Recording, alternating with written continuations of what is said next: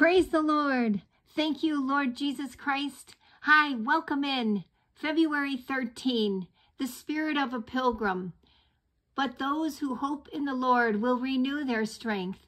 They will soar on wings like eagles. They will run and not grow weary. They will walk and not be faint. Isaiah 40, verse 31. The assurance that the Lord will come again to receive his saints strengthens and sweetens our difficult work on earth. To know that God is preparing a place for us in heaven is the star of hope to prayer. It is the wiping away of tears and putting the sweet odor of heaven into the bitterness of life. The spirit of a pilgrim makes praying easier. An earthbound, earth-satisfied spirit cannot pray.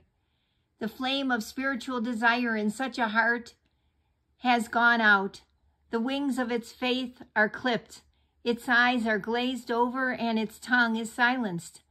But they who wait continually upon the Lord do renew their strength. God, I put my hope in you. Only you can sweeten the bitterness of life and change my tears to laughter. I wait on you. You will renew my strength. Amen.